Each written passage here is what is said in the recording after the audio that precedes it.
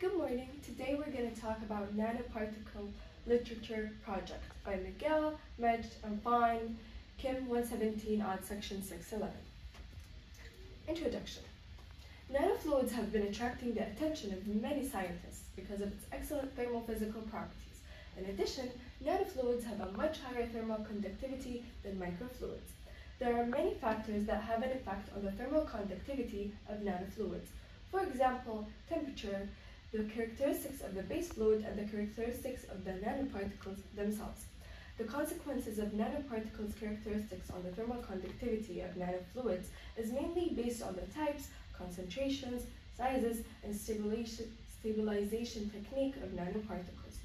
Recently, experts have attempted to use AI approaches to represent difficult engineering issues in a variety of applications. AI-based models, for example, are used to forecast the effective thermal conductivity of nanofluids. So what type of nanoparticles did we use in this experiment?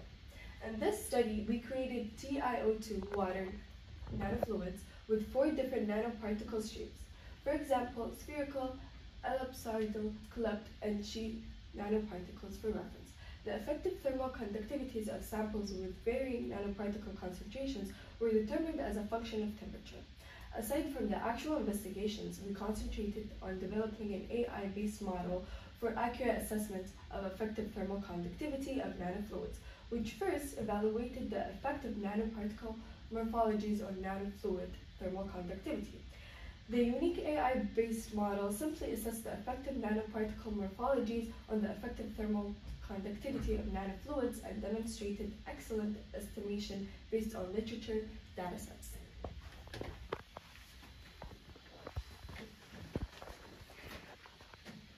So what is the application of knowing the thermal properties of nanoparticles? Well, fast and efficient heat transfer is very useful in many industries and many devices. For example, in batteries, we want to be able to keep them cool so they don't overheat. Nanoparticles offer a unique solution to this because they have a greater thermal conductivity than microparticles in pure solutions due to Brownian motion and also surface area, and also unique heat paths provided by them. So the key of this study is to help fill in knowledge so that we can better predict the thermal conductivities of nanoparticles so that we can create closer to an ideal solution for these applications. Additionally, it should be known that there is a correlation between the Brownian motion and thermal conductivity. So the more Brownian motion there is in nanoparticle solution, the higher thermal conductivity there is. Knowing this, the researchers decided to study how the shape would affect the thermal conductivity, because as they found out from other studies, the shape does have an effect on Brownian motion, and it also creates different heat paths, which will overall affect the thermal conductivity. So other studies had already confirmed experimentally that nanoparticles the shape does affect the thermal conductivity, and other studies had already used AI in nanoparticles, and had used that successfully. So they went from that. So yeah, the application of AI to this is that since the correlation is very complex, they decided to use AI like any other studies so that they could create a correlation like easier, and also they did this to be able to practice and further AI use in scientific research. Go. Okay, so I will talk about what exactly did nanoparticles do. So this experiment, we're going to use TiO2 and water nanofluids with 4 different forms, like much mentioned earlier. Like we have spherical, ellipsoidal, cupped, and sheet. So we're going to assess with the effective thermal conductivities of the samples, starting concentration from 0.5 to 4 volume percentage as function of temperature from like 20 to 60 degrees Celsius. So this experiment, temperature is very significant factors. Like it is significant.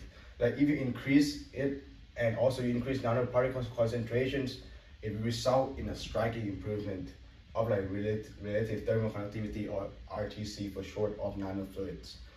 So this improvement, what happened with this improvement?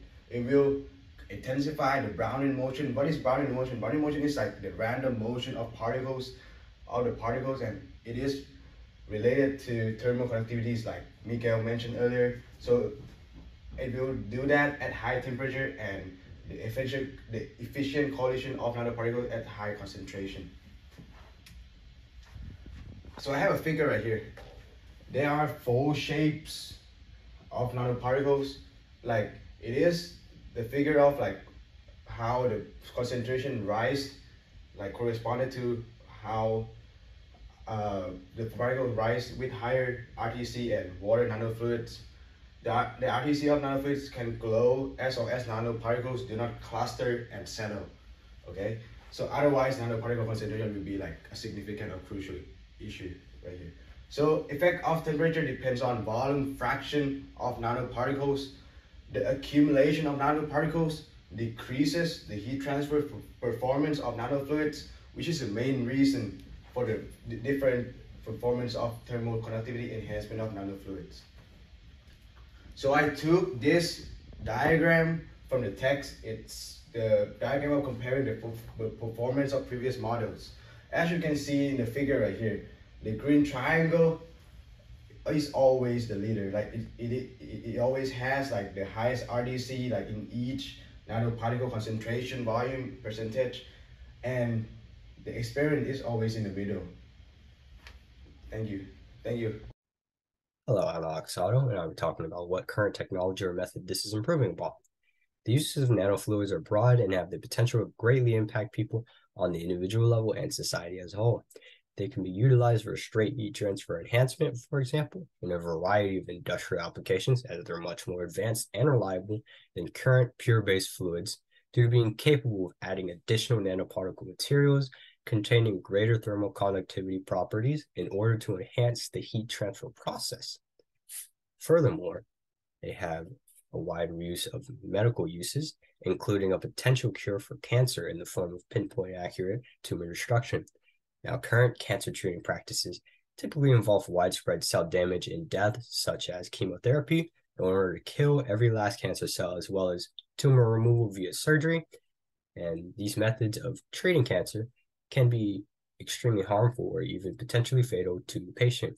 Now, however, tests are being performed for a method of treating cancer involving the injection of nanofluids containing nanoparticles that are capable of targeting and killing cancer cells via enhancing thermal conductivity. This method of treatment ensures that only the cancer cells are killed and is much safer than current practices. Thank you.